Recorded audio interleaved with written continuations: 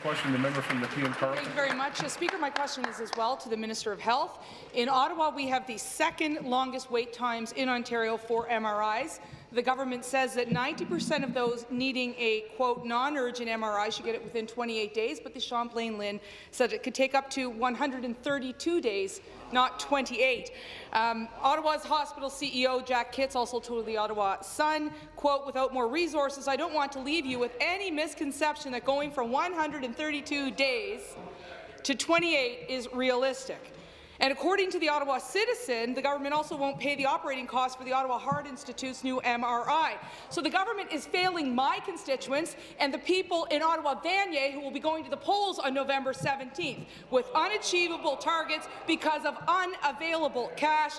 Why is this government setting targets it can't meet because of payments that they won't make to operate these MRIs in Ottawa?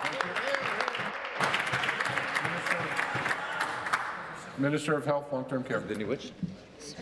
Yeah. Well, thank you, Mr. Speaker. I just wanted to consult with my colleagues because I understand that the member opposite was at the Queensway Carleton announcement last Friday with the Premier, where we announced a fantastic new senior-specific, it's called an ACE clinic, which will make a dramatic impact. I know you were very happy with that investment. I know you were very happy with that investment, Mr. Speaker.